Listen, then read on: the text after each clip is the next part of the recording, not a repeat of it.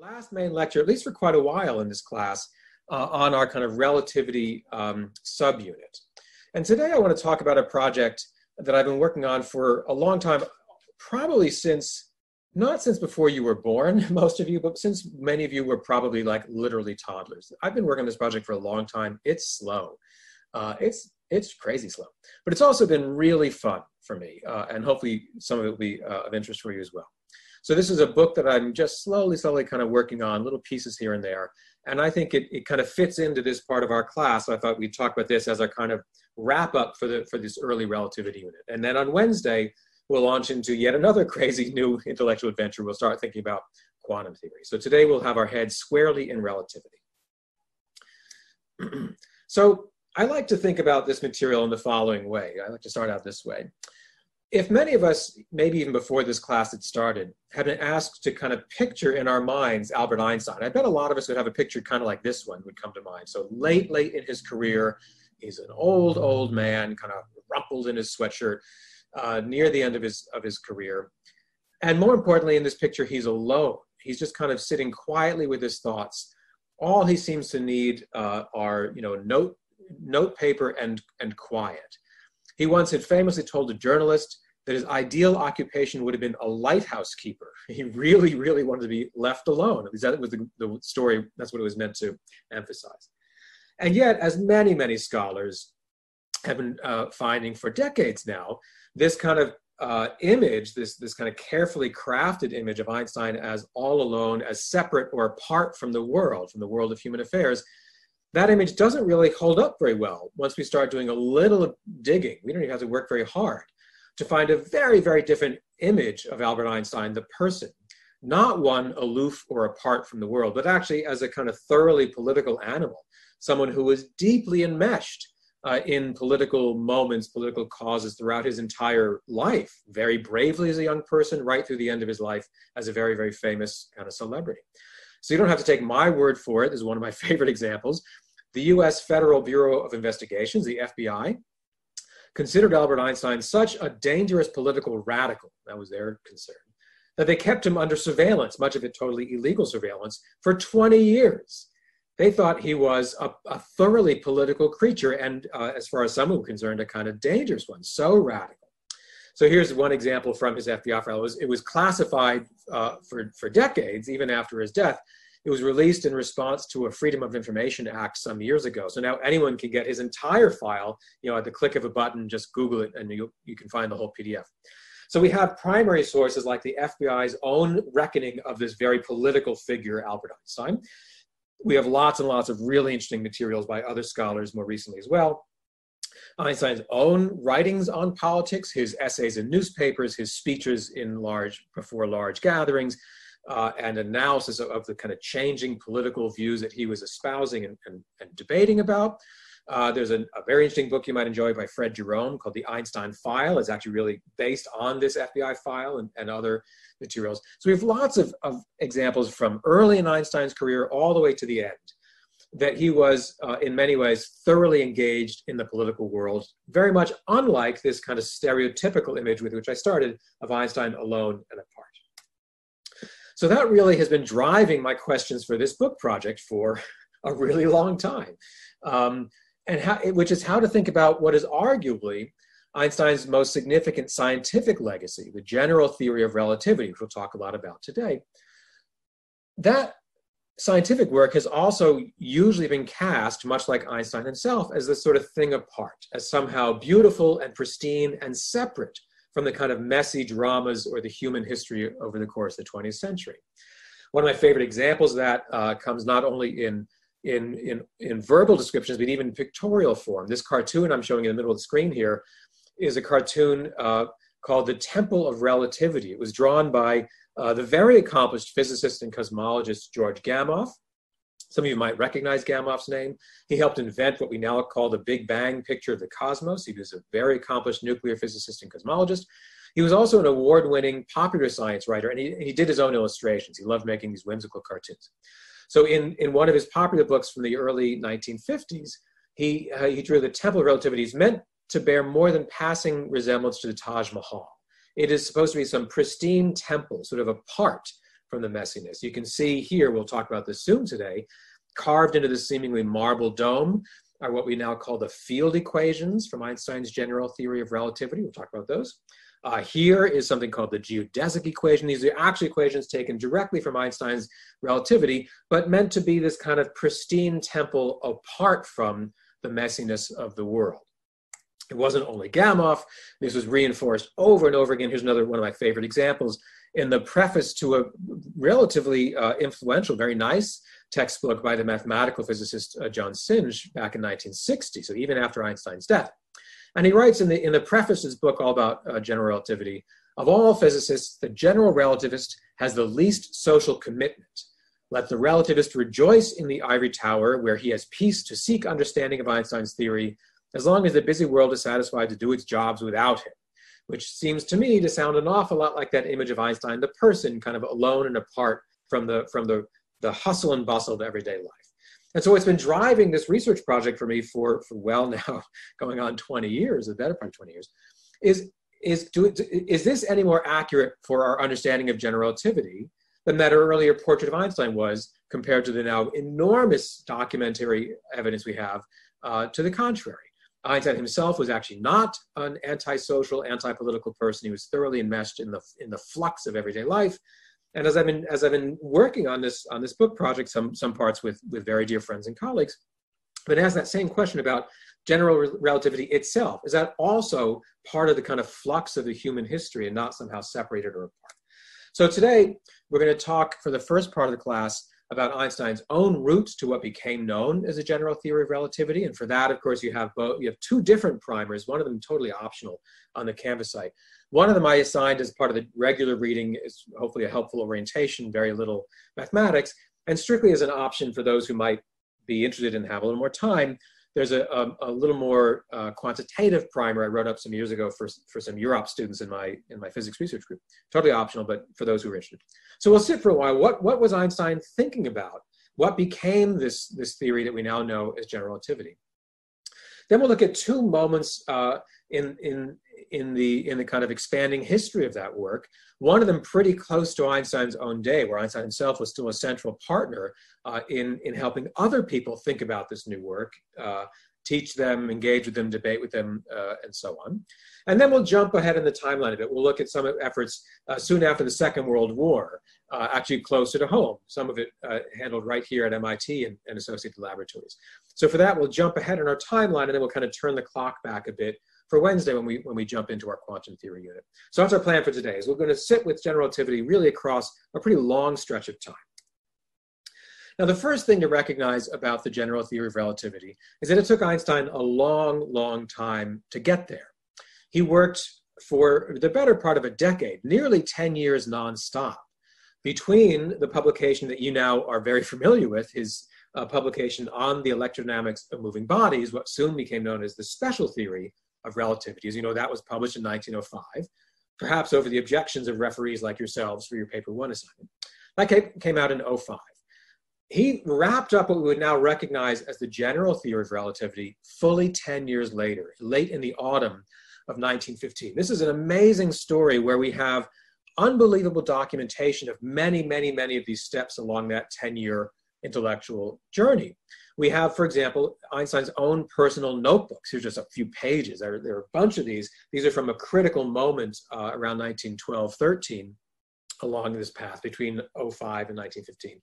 These have been kind of lovingly pored over by an international team of physicists and historians and philosophers of science, translated, transcribed, and then translated oftentimes into English. His notes, of course, were in German. I love these because they show him making mistakes all the time, crossing things out, like starting all over again. He made enormous numbers of mathematical mistakes, which gives me at least a little bit of hope. And we can now see almost day to day for certain critical periods, how was his thinking changing?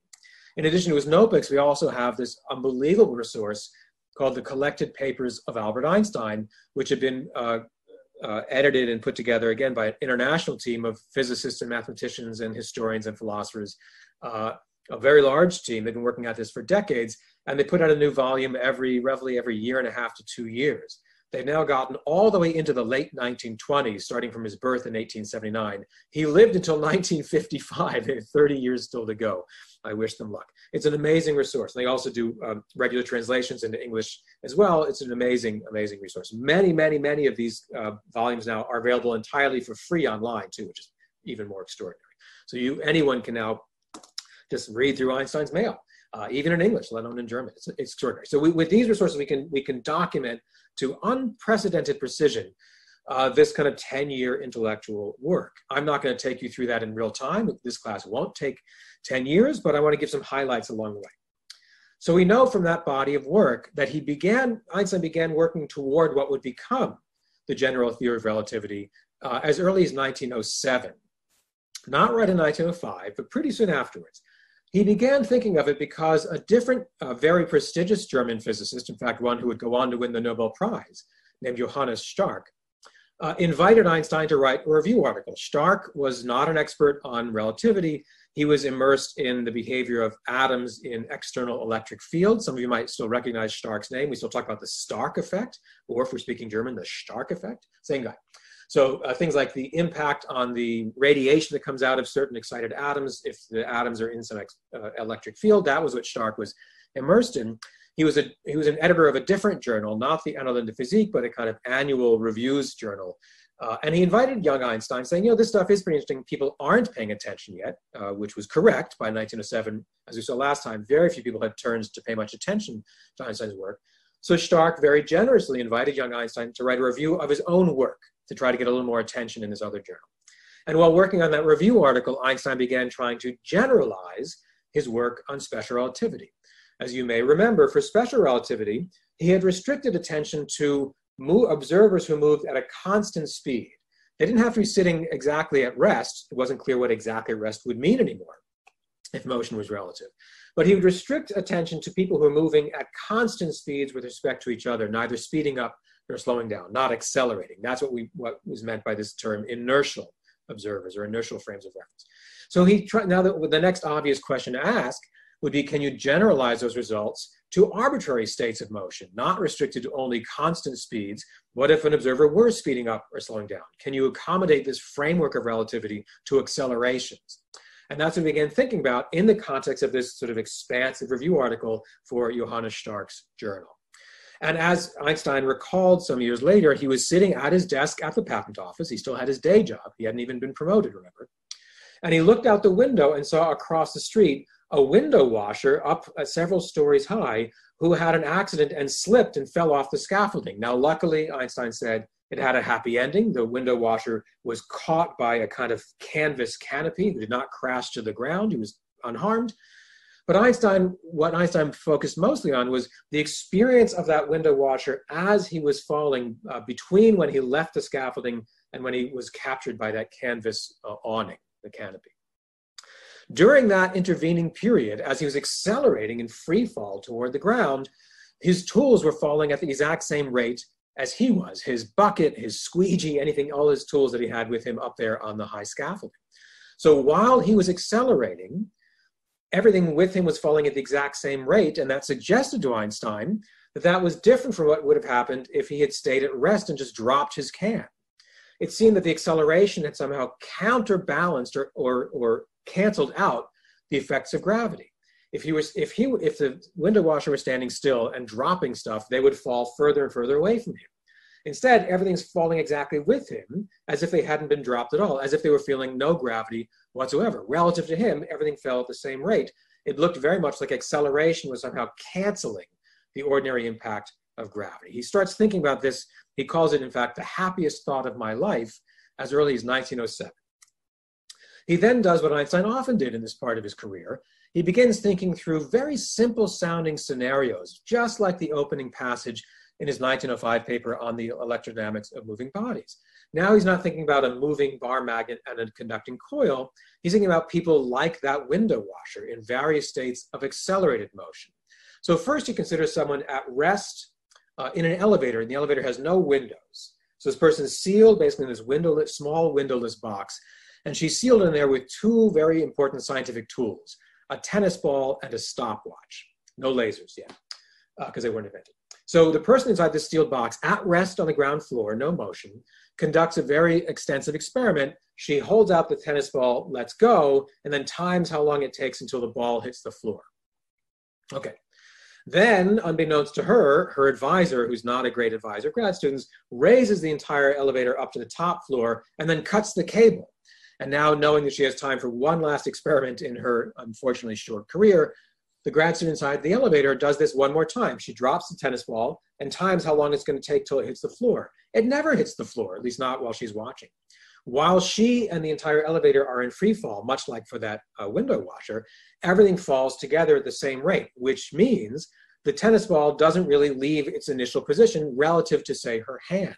The ball does not race toward the floor as it had over here when she let go when the elevator was at rest. While the entire laboratory frame, while the entire elevator is falling, in fact, accelerating in free fall, then much like for the window washer, everything inside that laboratory environment falls together at the same rate, so you don't have a relative motion of the ball leaving her hand and racing toward the floor, okay? Then Einstein takes this to sort of the opposite extreme. Now imagine that this grad student in the elevator has an identical twin. She's sealed up in a spaceship with no windows, out very far away from any large planets or stars or any masses. So she's out in basically empty space. She turns on the engine on her rocket ship. So now her rocket begins to accelerate upward at a faster and faster speed while the engine's firing. So now her entire windowless frame is accelerating at a constant rate upward. She does the same experiment her sister had done. She releases a tennis ball and times how long it takes to hit the floor. And in fact, once she lets go, it will hit the floor. We would say from outside that she lets go, the ball hangs still, there's no external forces in the ball, but meanwhile the floor of the laboratory races up, accelerates upwards toward it. But as far as she knows, all she sees is the following. She releases the ball, and some little while later, some time later on her clock, the ball smacks into the floor, okay? Now she turns off the engine, turns on retro rockets, brings her ship to rest. So now her ship is at rest away from any large masses, away from planets or stars. It's not moving, let alone not accelerating. It's just at rest in outer space. She does the same experiment, releases the ball, and now the ball just hangs there.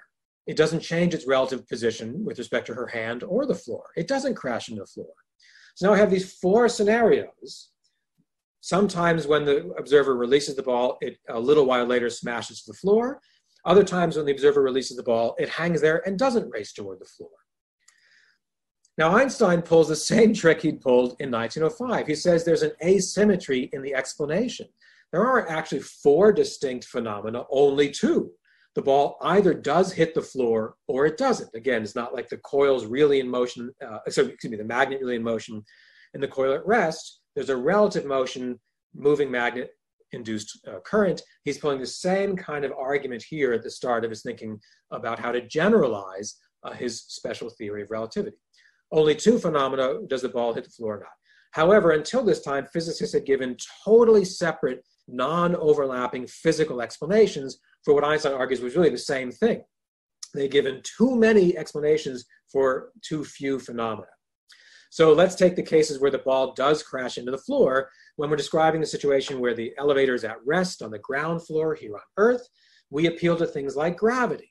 The massive planet Earth exerts some force on that tennis ball. It exerts a gravitational attraction that pulls the ball downward, and so therefore the ball, under the influence of gravity, smacks into the floor. That's case one.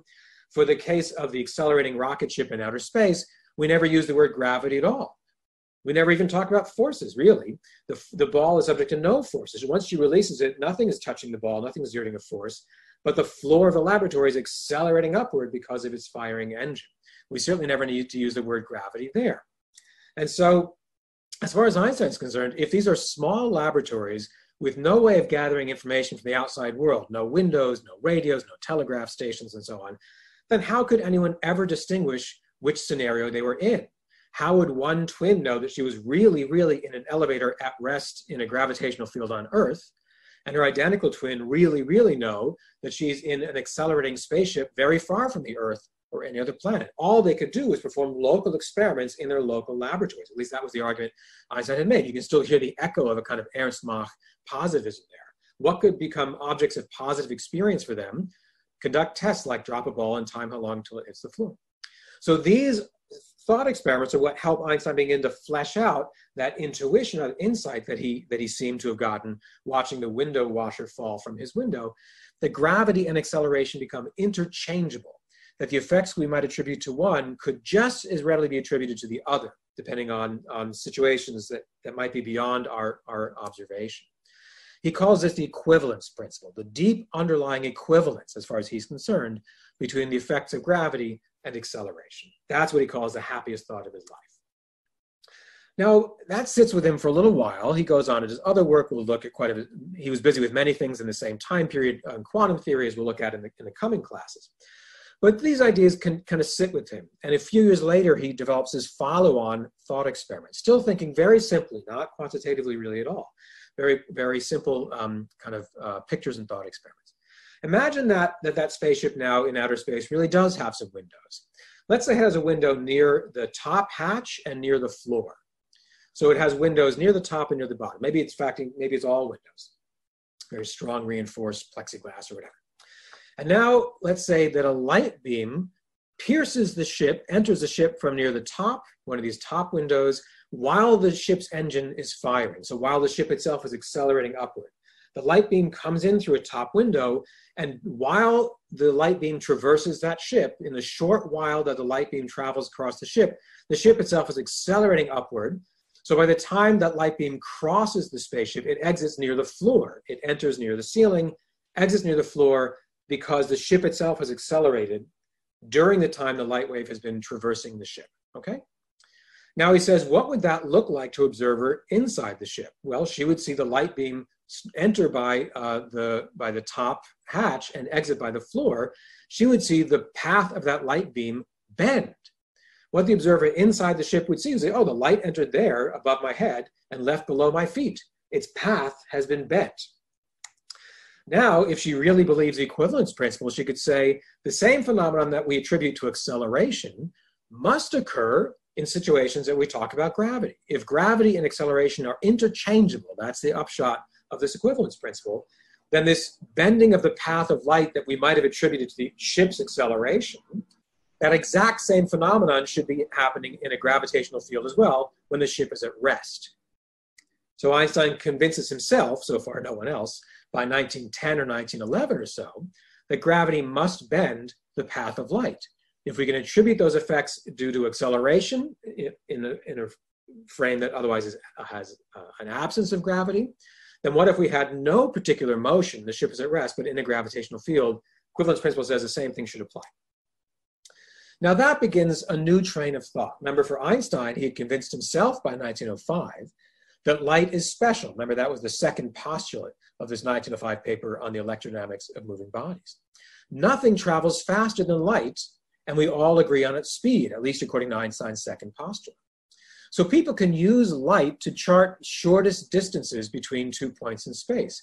Nothing could possibly have gotten from point A to point B faster than a light beam, if everyone agrees on its speed and nothing can go faster than light. So light becomes a kind of mapping tool. We can use light beams, at least in our imagination, as a thought experiment, to map out the shortest possible distances between different locations or positions in space. So now, if a light beam if its path could be curved by gravity, due to this argument from the equivalence principle, that sounds to Einstein like saying that space through which the light is traveling itself could be curved by gravity.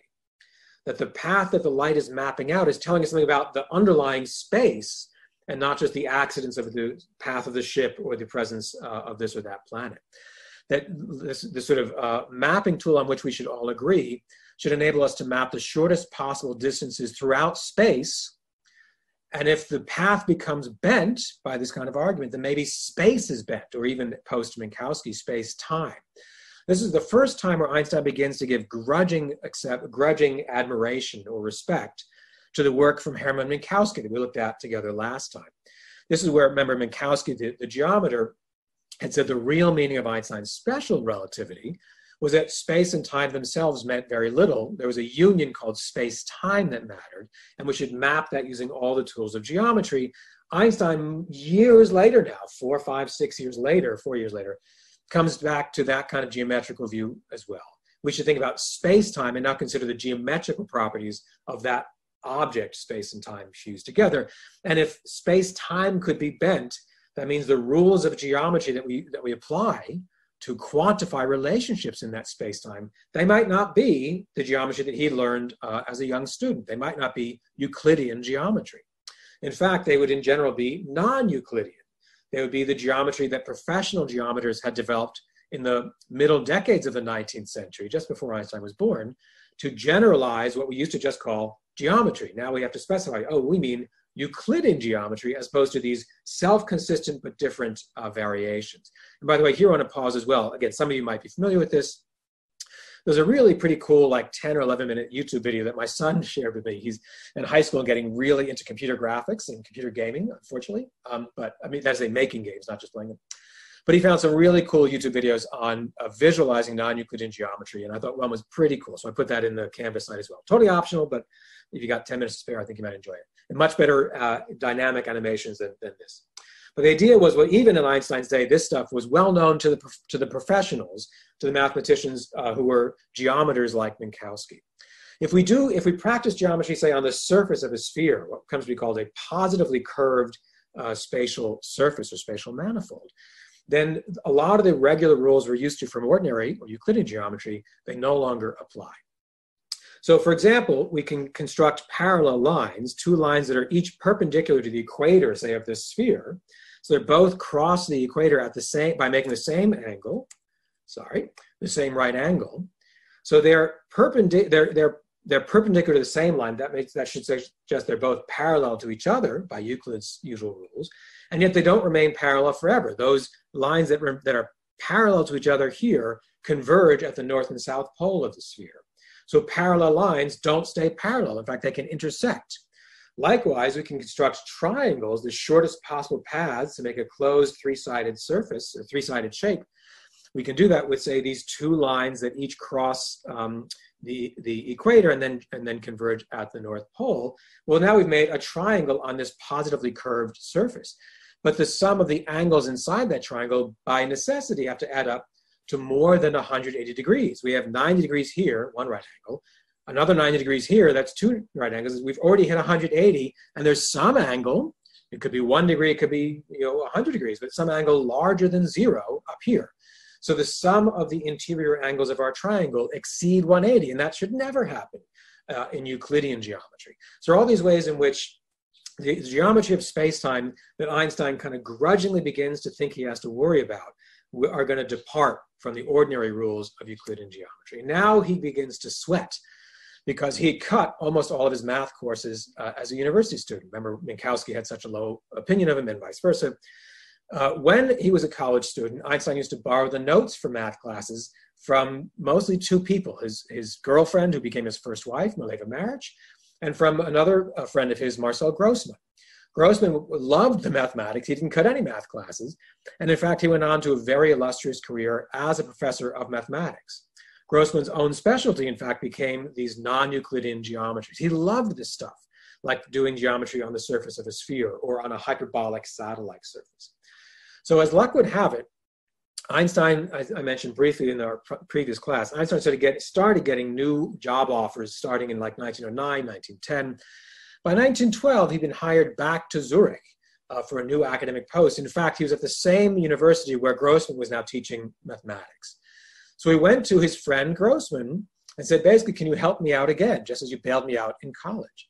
So they began collaborating very actively together. Grossman took on Einstein, his peer. Einstein was a professor of physics, but Grossman began tutoring him in what was to mathematicians by this point pretty familiar geometry, the geometry of non-Euclidean spaces. So together throughout 1912 and 13, they began publishing a number of articles together.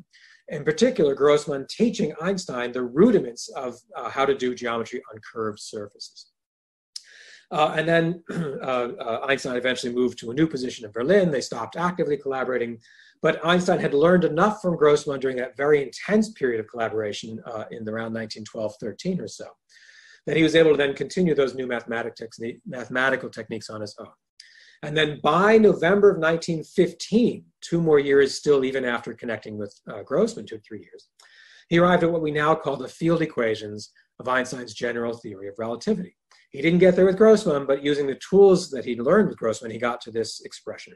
This was what was carved into that kind of make-believe marble temple in George Gamoff's cartoon. I like to say I'm not advocating body art, but if you're looking for a new tattoo, you can do a lot worse than this. This is pretty awesome. It's short enough to tweet. This is just an extraordinary expression. What it's doing is quantifying what become the new rules for Einstein's general relativity. This side over here, the R's and the G mu nu and all that, that's really what he had learned from Grossman. That's the mathematics of characterizing the curvature or the warping of a curved spacetime, the degree to which it deviates from ordinary or Euclidean geometry. This is doing things like gradients, like steepest rates of change. How much does a surface sort of bend between point A and point B? And how do you quantify that? And again, that was a bit vague. I have a bit more on that in the optional primer on the Canvas site, totally optional. This is the mathematics of how to quantify the bending and warping of space and time, mostly the techniques of which he learned from Grossman. The other side is sort of characterizing where this stuff is. This is talking about the distribution of matter and energy throughout space. Where is the stuff? How densely is it packed here versus there? And so as the later general relativist John Wheeler famously liked to say, we can read this equation in either of two ways. We can say that warping space tells matter how to move, or matter tells space and time how to bend. It's this incredible union between the geometry of space and time and the distribution of stuff, of matter and energy. And that's what becomes the general theory of relativity. So by the end of this 10-year journey, by no means when he started, by the end of that, Einstein had convinced himself, albeit, as we'll see, almost no one else, he convinced himself that gravity was nothing but geometry, that there was no force of gravity at all. There was no need to talk about a big mass like the Earth tugging, exerting a force on, say, the tennis ball in our lab assistant's hand, or on the moon, or the sun exerting a force on the Earth. The entire language of gravitational force, like from Newton, it was simply kind of beside the point. It was superfluous, much like Einstein thought the ether was. What's really happening, according to Einstein, is that objects are following the shortest possible paths they can, but they're doing it through regions of space and time that need not be flat. So things are moving on as short a path as they can through a geometry that might be pretty unusual, through curved space and time. So in this kind of regular example that you've probably seen before, you can think of of warping space-time as a stretched, taut trampoline, a kind of rubber sheet. We can plop a large, heavy bowling ball in the middle. That could be like the sun's, a very large mass. It'll have a larger quantitative effect on the geometry near it. It'll warp space and time considerably. And then smaller objects like a ping pong ball, which could represent the Earth, they're going to skitter around in that now warped surface, in that warped space-time. So the Earth is trying to move on as straight a line as it can. It's just getting constantly deflected from what would have been a straight path, because the surface on which it's moving has been bent, has been warped or deformed by the presence of this large mass, the sun. So that's what Einstein convinces himself after this 10 years, really 8 years of pretty solid work. That's how we should account for gravitation. So let me pause there, stop sharing my screen, and ask for any questions.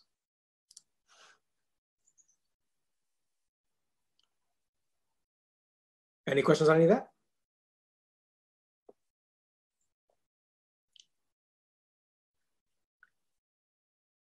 No questions at all? This is totally intuitive? Everyone already knew this? Come on. I mean, you're doing better than Einstein by not cutting your classes, so maybe it all adds up that this would be totally sensible for you.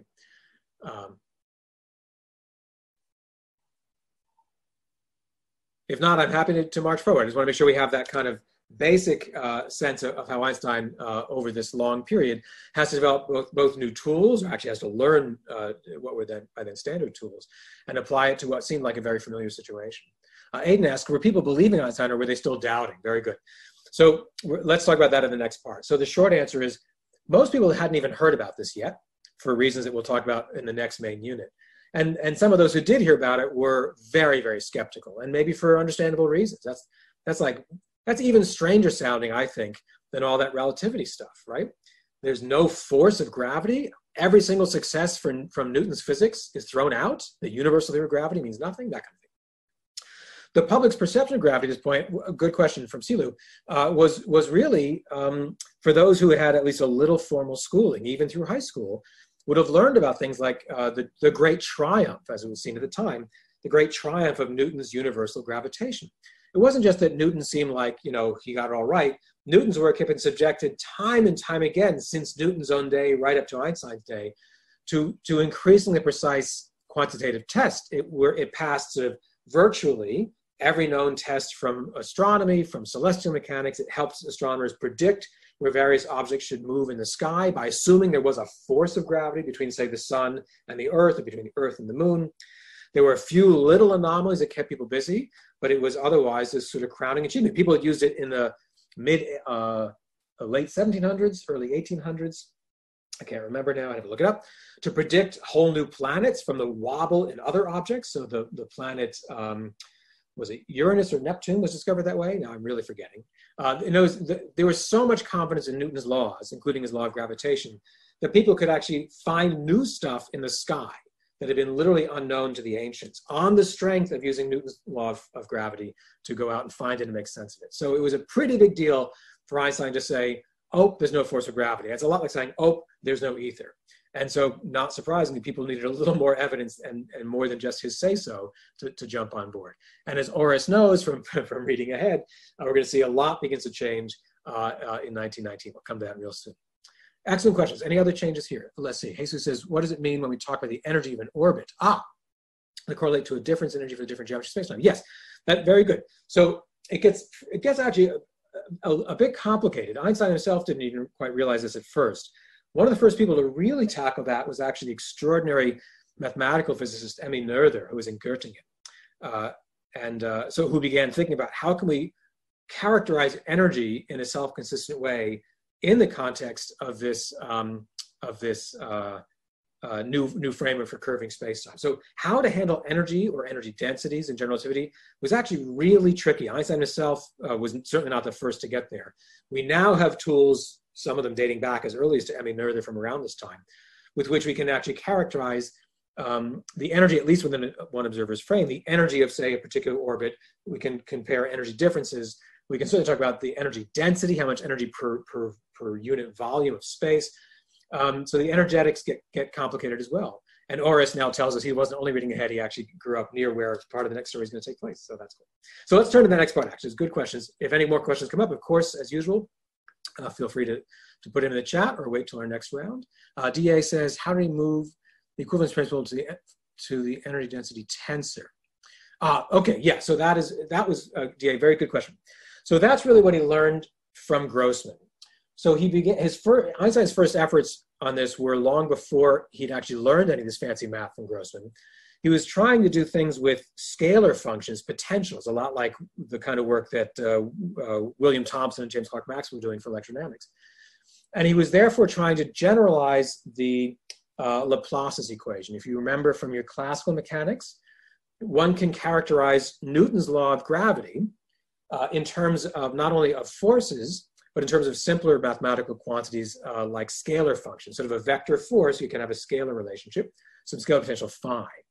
And then you can relate the changes in space, the gradient squared, or nabla, of that scalar function. That would then be sourced by the energy density, by the matter density, by where the mass is distributed per unit volume. So Einstein began thinking about gravity should still be somehow related to where the stuff is in a kind of density.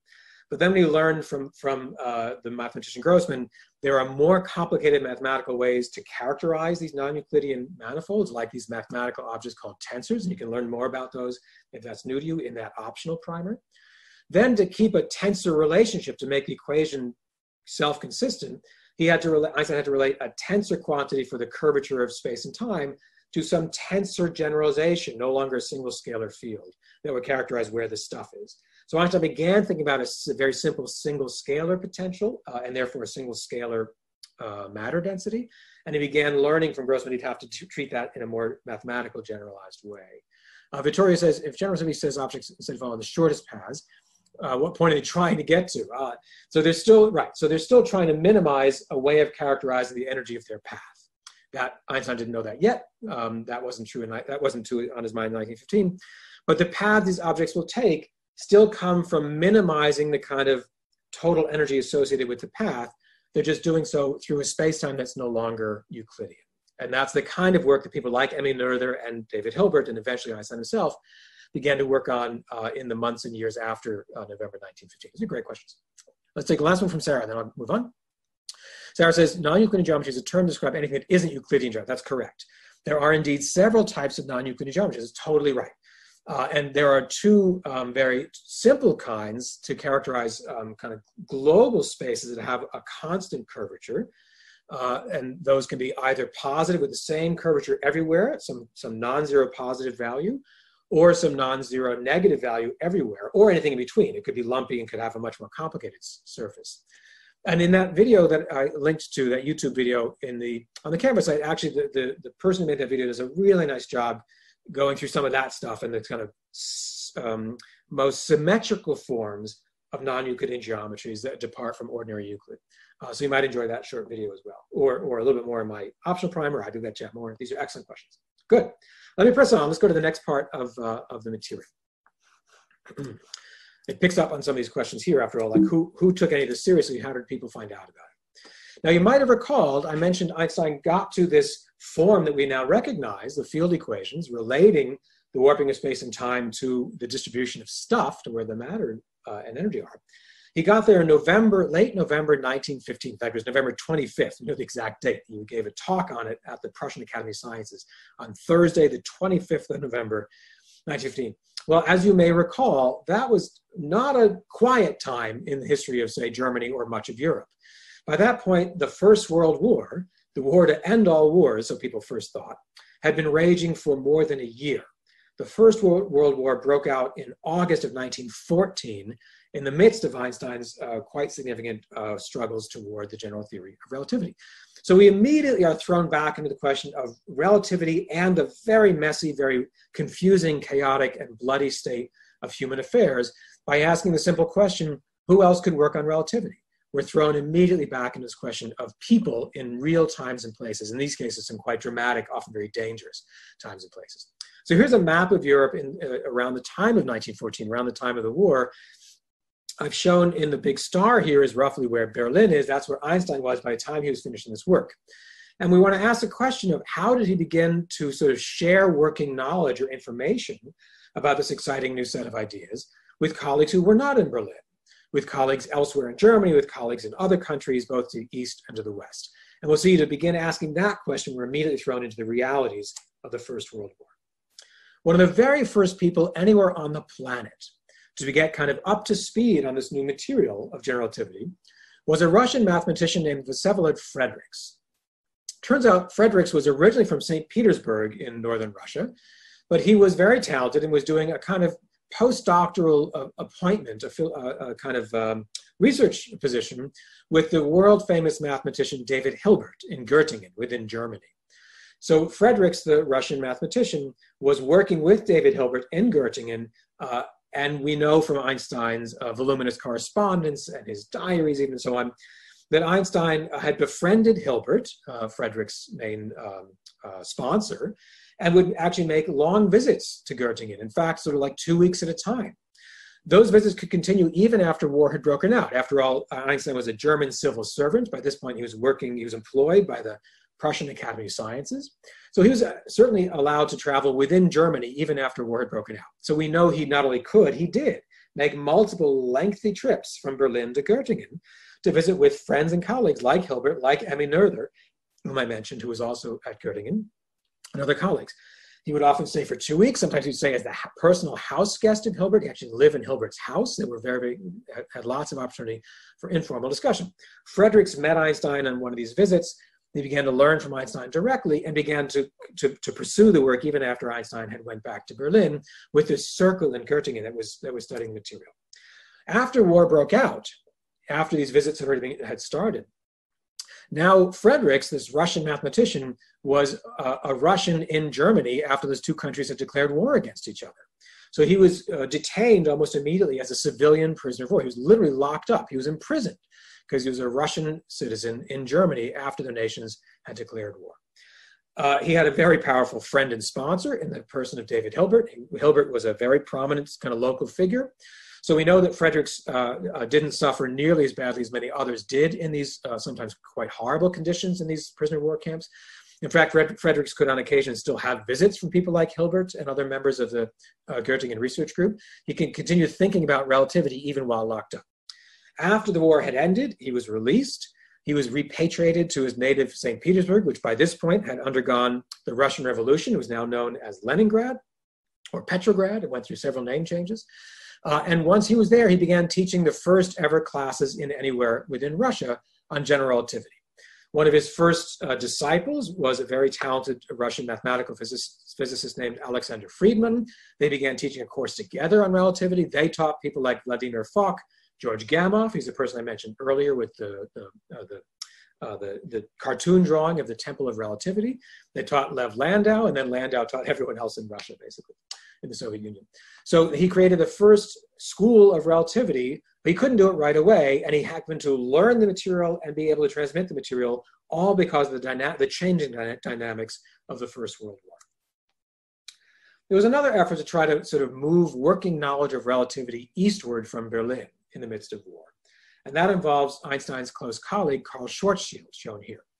So Schwarzschild was actually an observational astronomer as well as a mathematical physicist. At the time, that was actually not so uncommon. We'll see several people, even just today, who did both of those roles. Those roles would sort of specialize and separate over the course of the 20th century, but Schwarzschild was publishing papers in mathematical physics and in observational astronomy throughout his career. He spent quite a large part of his career in Göttingen. He knew that crowd. By the later time that Einstein moved to Berlin, Schwarzschild was nearby in Potsdam, running an observatory close to Berlin. He and Einstein got to know each other. So Schwarzschild got to learn directly from Einstein about this developing work on what would become the general theory of relativity. And then when war broke out in the summer of 1914, Schwarzschild, at age 40, volunteered for the infantry. He was such a patriotic German citizen that he decided he could best spend his time by literally fighting as a soldier, boots on the ground, to fight. So he was sent to the Eastern Front. He was sent to the Russian front. Now he's a German soldier, far from Berlin, but still in the German army. So he was still able to exchange mail with Einstein. Einstein was a German civil servant. Schwarzschild was a member of the German army. So even though Schwarzschild was basically in Russia, right on the front, he and Einstein could still at least trade letters and postcards, many of which have survived. We have this amazing documentary material. Einstein mailed to Schwarzschild some of the updates as he was working more and more on relativity through the autumn of 1915, after Schwarzschild had already deployed. Einstein was convinced that no one, not Einstein, not anyone, would ever be able to find an exact solution to his new equations. These equations, as I explained in that optional primer, the equations are highly nonlinear. They don't have the same structure, say, of Maxwell's equations from electromagnetism. The gravitational terms can act on themselves. You have a highly nonlinear form of the mathematical equations.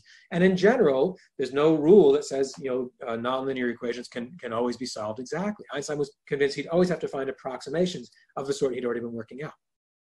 So imagine Einstein's surprise when he gets another communication back from the Russian front, from his colleague Karl Schwarzschild, who on some downtime between fighting was able to work out the first known exact solution to Einstein's own field equations. Schwarzschild found what we now call the Schwarzschild solution. We named it in his honor.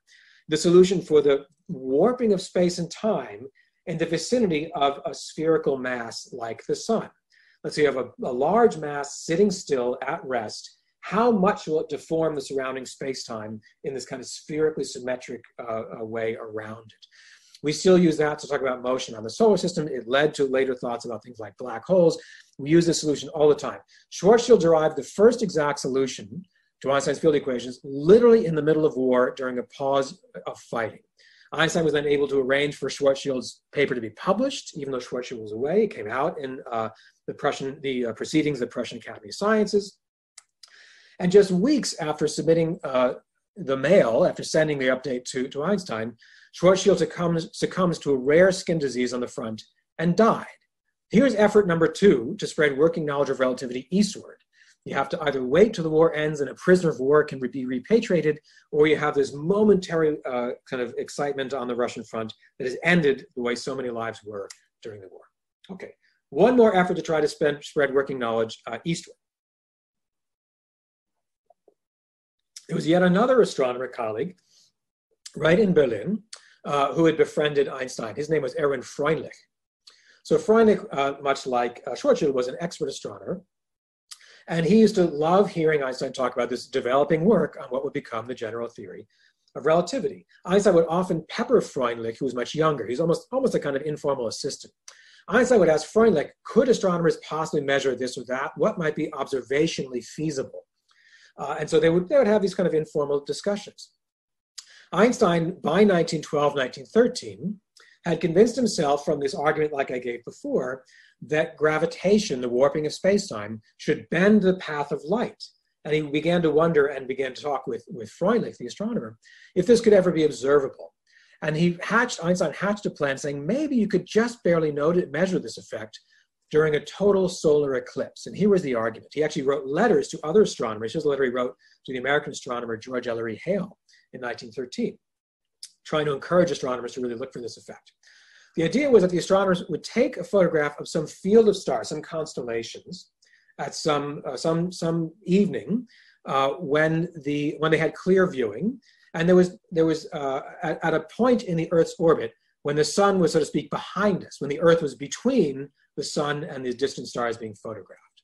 So photograph a constellation at a moment of the Earth's orbit when the sun was, so to speak, behind us. Okay, then wait roughly 6 months, photograph that exact same constellation, that same field of distant stars, but now when the sun was immediately between the Earth and that constellation. Now, of course, if the sun is directly between us and those stars, it'll be too bright, it'll be daytime, we wouldn't be able to see them.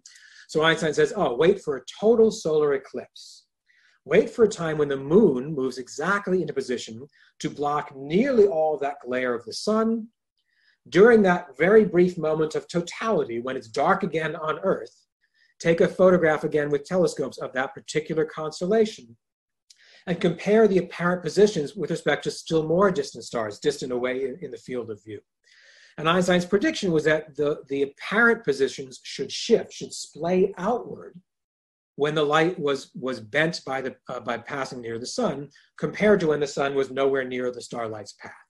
This is what would soon come to be called gravitational lensing, that the large mass of the sun should act like a lens, deforming the space and time around it, bending the path, focusing the path from the more distant stars. So as we trace back the path we assume that light must have taken, we'll attribute it to a further splayed out position compared to kind of reference stars that are even further away that pass kind of nowhere near the sun.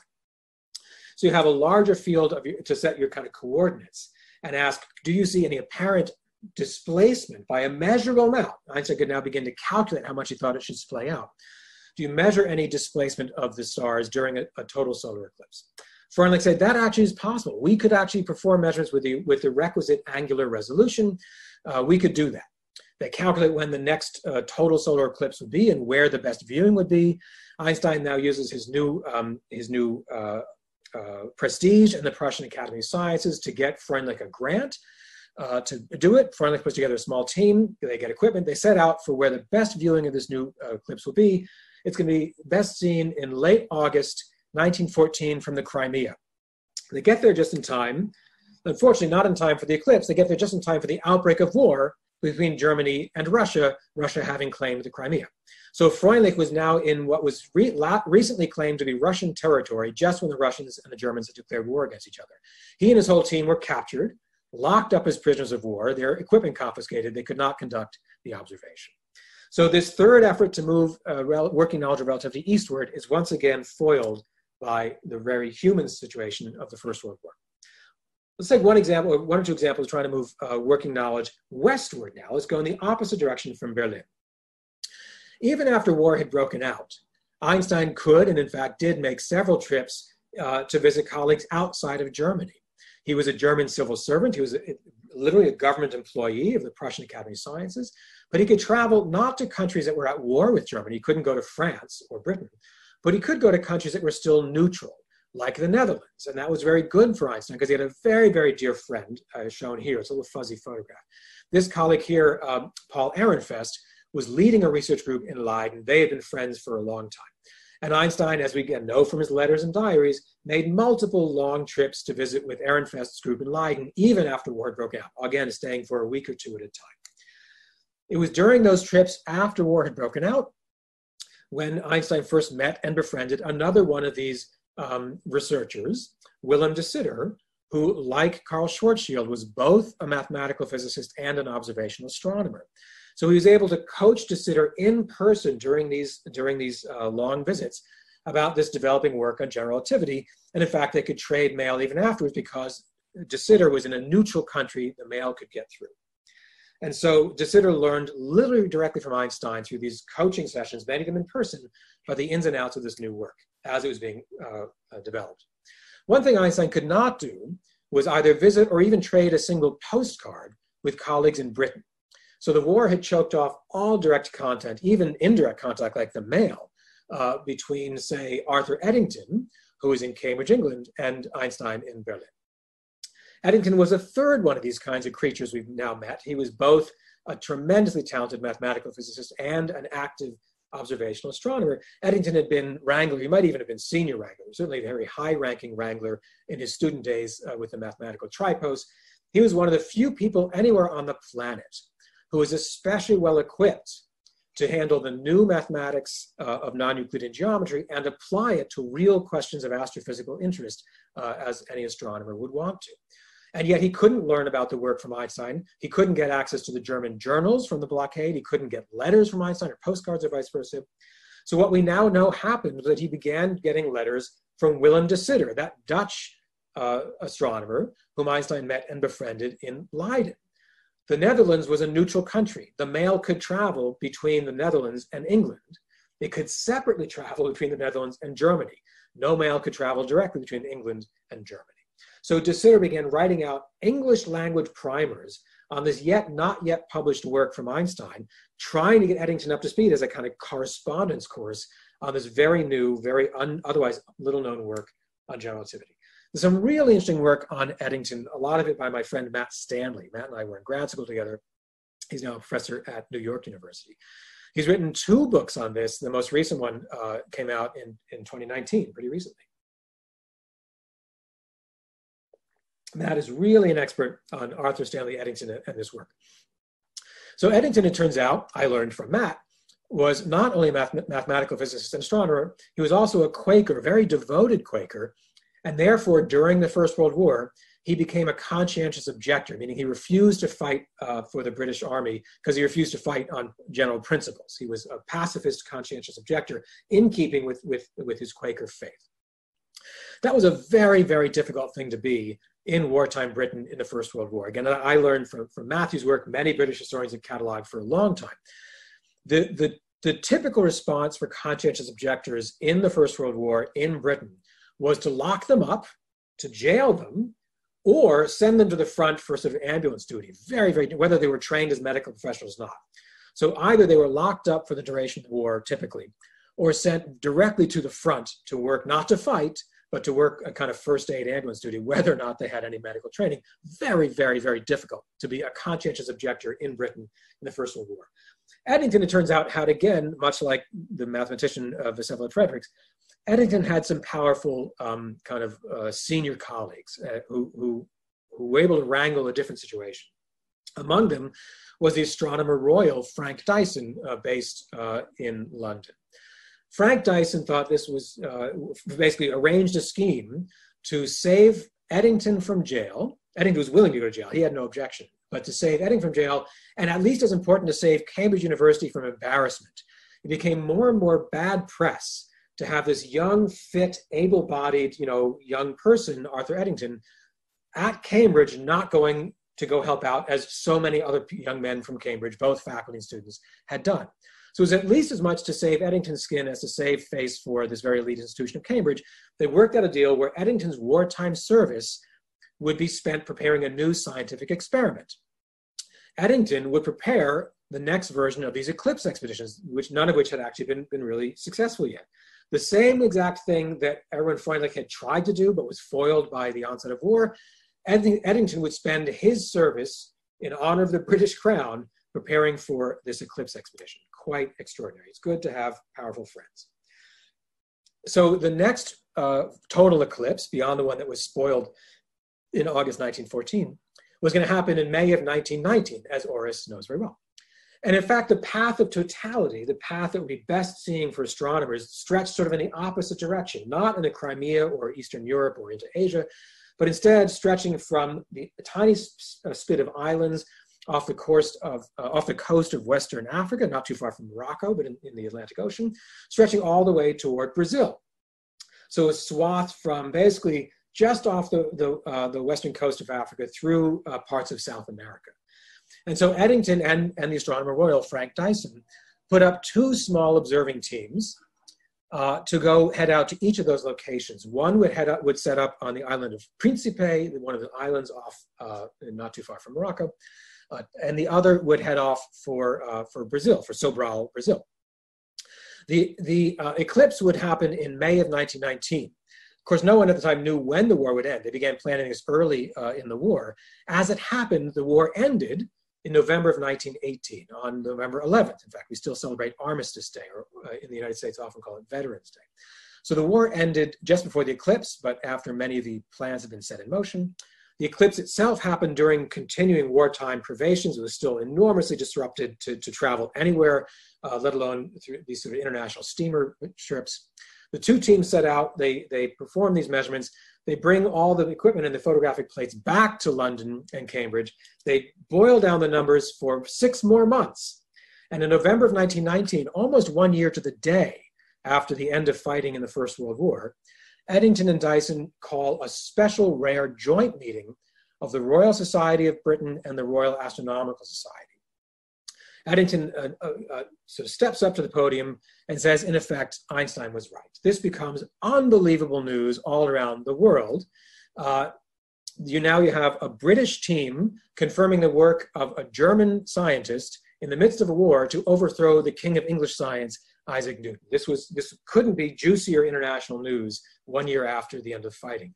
Here's one example, one of my favorite examples, that the headline in the New York Times coverage: lights all askew in the heavens, men of science more or less agog over results of eclipse observations. I always say we don't use the word agog nearly enough anymore. Einstein theory triumphs, stars not where they seemed or were calculated to be, but nobody need worry. It's not that the sky is falling, and so on. This is what catapults Albert Einstein to worldwide fame. This is why more and more people begin to at least consider the possibility that space-time is governed by geometry and could be curved. This is when Einstein himself becomes not just a well-known figure among working scientists, but actually literally a worldwide media sensation. Not too long after this announcement, Einstein sets out for his first world tour. He sails literally around the world, all the way to the United States, to Japan, travels back and winds up back in Berlin.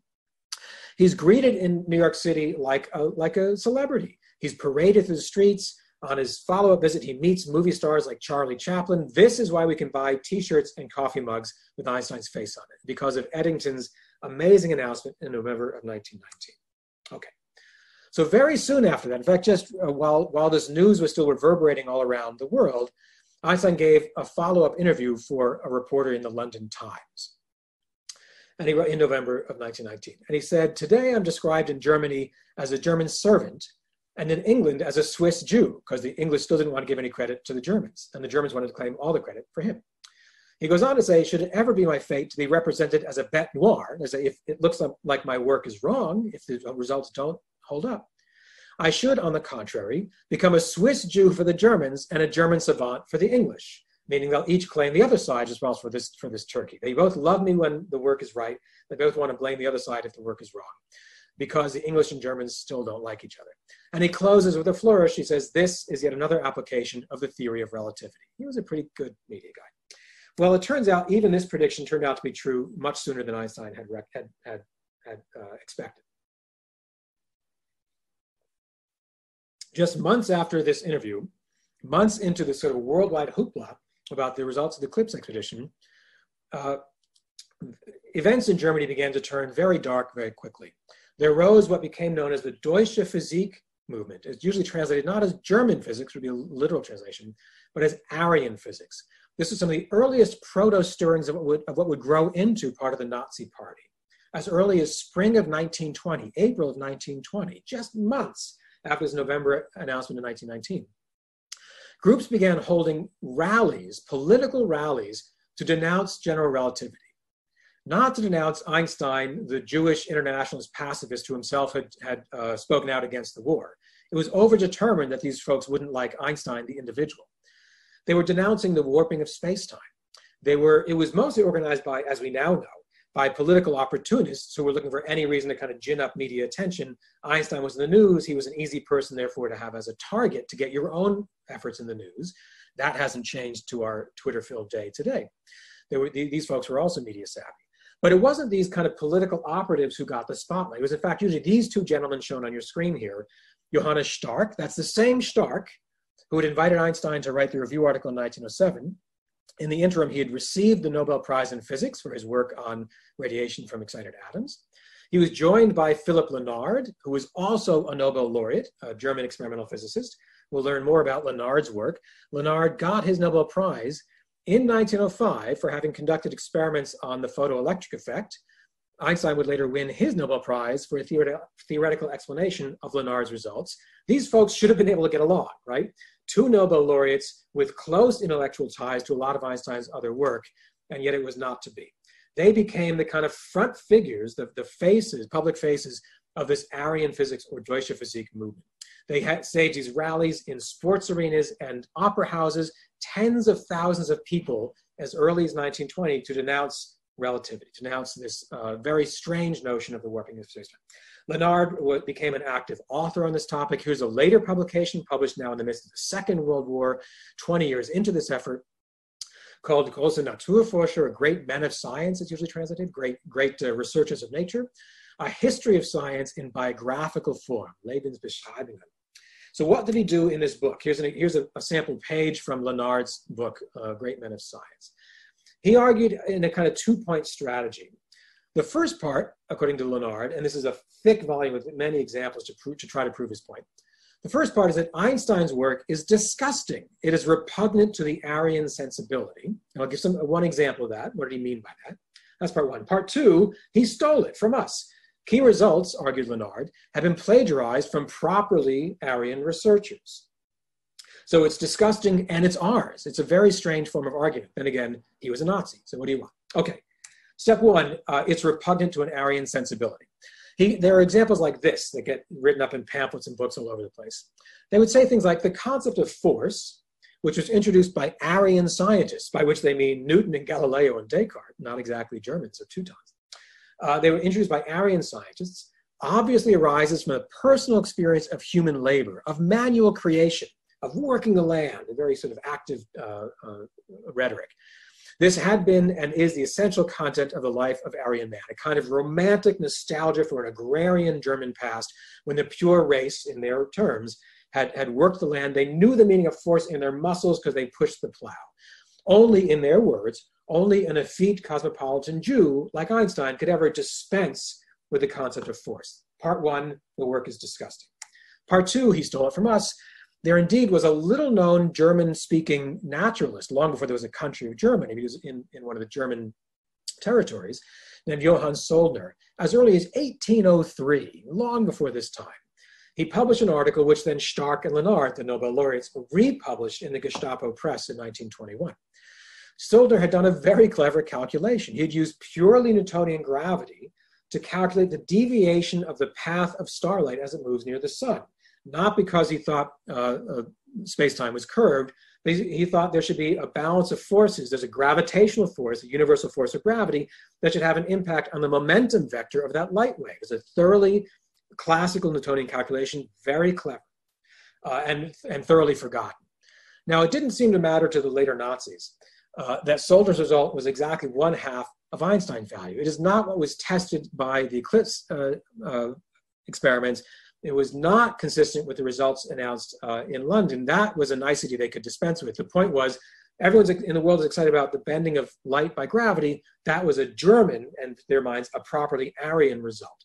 To prove that all this work had come from Aryans, Lenard would include these portraits in his book. Here's his portrait of Isaac Newton to show that Newton had this sort of proper literally proper sort of racial facial features. Like he didn't have a so-called Jewish nose. So he would have these portraiture to use physiognomy, the external features of the face, to prove, quote unquote prove, to demonstrate that all the best work had been done by people who were racially pure in their terms, and the work that Einstein was getting famous for had been stolen by others. Let me pause there and stop sharing screen. Any questions on any of that? Yeah, great. Thank you, and thank you to Oris and others in the chat. Very good. So astronomers have been conducting eclipse expeditions since, with great precision. I mean, really sort of precise scientific expeditions to measure very precise photographs of the fields of stars since the late 19th century. And that's important. I learned this, by the way, from a few colleagues, but it's also treated, if you're interested, in one of the books whose covers I showed. You can find it on the slides. The recent book by my colleague Dan Kennefick, which is on one of the slides, called No Shadow of a Doubt. It's also a fantastic book, also just came out in 2019. And so I learned from Dan and from another colleague, Alex Pang, that there was a tradition of eclipse expeditions, especially by British astronomers. In fact, there was a division of the Royal Astronomical Society called the Joint Expedition Group or something like that. And Frank Dyson had a lot of experience with that. So they were used to lugging equipment around to often difficult, out-of-the-way places to conduct tests, often of the sun itself. It was already seen as a way to try to learn more about the sun, the outer corona of the sun, when you could see the outer part was usually obscured by the much brighter glare.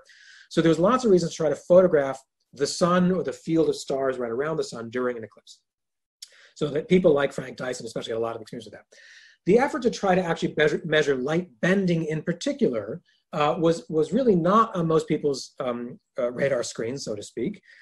Einstein began writing letters in 1912-13 to astronomers all over the world, asking them to look for it. As I had that one little excerpt from his letter to the American astronomer George Ellery Hale. He was talking a lot to Erwin Freundlich.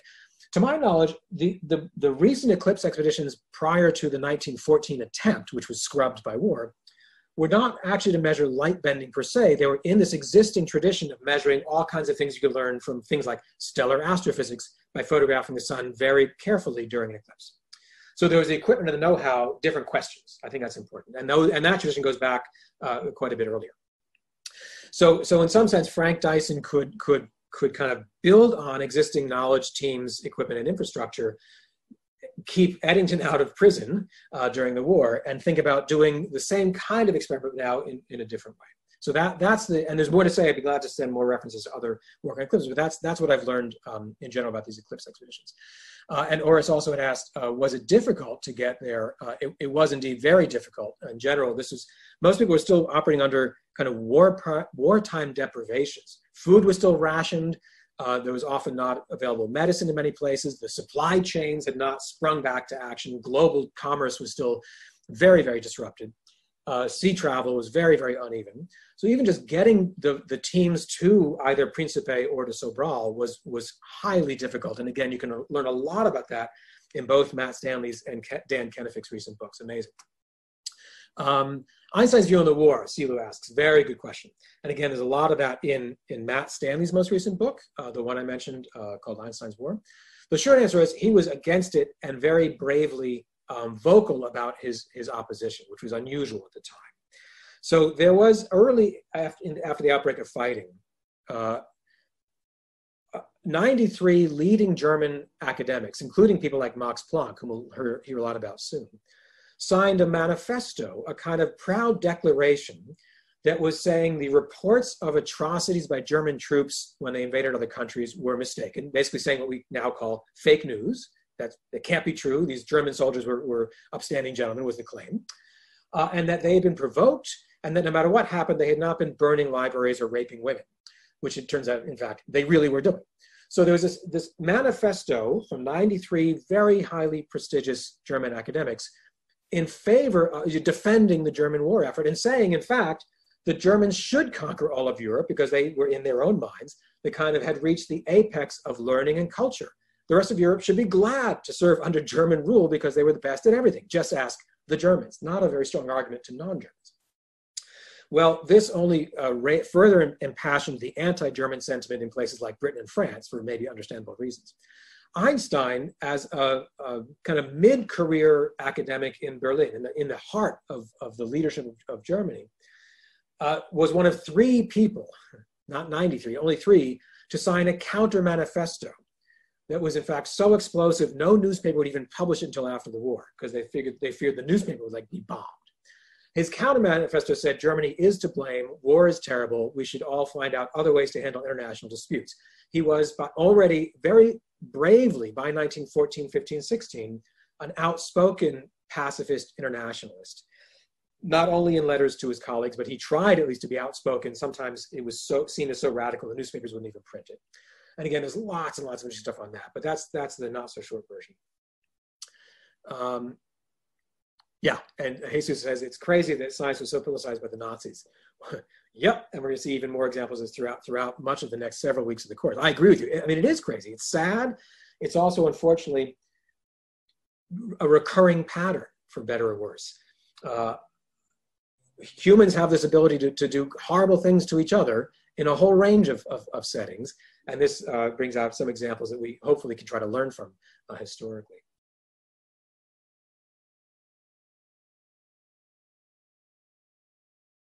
So I think there is a great point, and Tiffany asked me to elaborate on this as well. Let me just say a bit more about what they're referring to for the later measurement. So for the 1919 one, the one that was done in Sobral, Brazil, it turns out maybe not surprising for Oris, it turned out to be, it was May, an unusually hot day. So before the eclipse, the sunshine was even brighter than they expected. And so they actually messed up their calibration. It literally began to warp some of the lenses or mirrors. It was that hot on their equipment that they saw things getting out of this very careful alignment. And they hurried to try to recalibrate, but they couldn't take all the time because they knew totality was coming. So the team in Brazil was dealing with at least one instrument, the larger, more precise in principle of the 2 telescopes they brought, was physically deforming before their eyes because of the hot Brazilian sun. Oris may tell us if that's typically or not. And so it was falling out of alignment and they couldn't change it. They took photographs, but they couldn't trust that because it had no longer a proper calibration. They had a smaller telescope that was not nearly as warped. It was maybe in the shade more. I don't know how it worked. And they took a bunch of photographic plates with that one too. And so it turns out one of the things that Frank Dyson wound up doing, and in his book by Dan Kennefick, he goes through this in great detail, was Dyson, who had all this experience with these eclipse expeditions, basically kind of discounted the data from the visibly warped, no longer properly calibrated, larger telescope from the Sobral, from the Brazil expedition. When they're boiling down their data, doing their statistical analysis, he basically tossed a bunch of data because he used his experience, he drew on his experience to say, I can't trust that because it no longer had met, the systematic error would be too large, we say today. That later caused a lot of controversy. People made it sound like people who wanted Einstein to win were massaging the data. If you included that data, it would look more like a tie. It would be kind of a wash between the Newtonian prediction and the Einsteinian one. I think Dan's analysis, Dan Kennefick's analysis, is really quite watertight, saying this was both proper of the standards of its time, not done by the people who were biggest fans of Einstein's work, in fact, done by the one person who is most vocally skeptical about Einstein's results, meaning Frank Dyson, and seems not to have been a conspiracy at all, but in fact, an understandable technique. The fact that we would do things differently today, we would weight data differently to calculate systematic error, doesn't mean what he was doing was a conspiracy. The 1912 one, I think, is saying that if they had tried to measure the deflection, which is an if they were actually trying to do that kind of measurement, they were set up, I assume, to do solar physics, I'm guessing, we can look it up. But if they had tried to do this further star deflection experiment, and if they had good luck and measured the right answer, the answer that now would be one we'd expect, then it would not have matched Einstein's prediction at that time, because as Oris, you rightly say, Einstein's own calculations were changing through this period. In 1912 and 1913, he did not yet come to the form of his equations that we would now recognize. That comes November 1915. And indeed, his earlier predictions were off by exactly that factor of 2 to make them look like the same answer that one could get from a purely Newtonian calculation, though no one knew that at the time. And it was only 1921 that the Nazi Nobel laureates republished that much older, very different calculation. I'm going to pause there. I won't bother, of course, going through that last part of the talk. I'll try to talk about it later. It's on the slides. I'd be glad to chat about it during office hours. But that gives us a pretty good taste to wrap up our relativity unit. And then on Wednesday, we'll jump in to the quantum theory unit. So I'll pause there. Please remember to work on paper 1, which is due this Friday. Thanks, everyone. Stay well.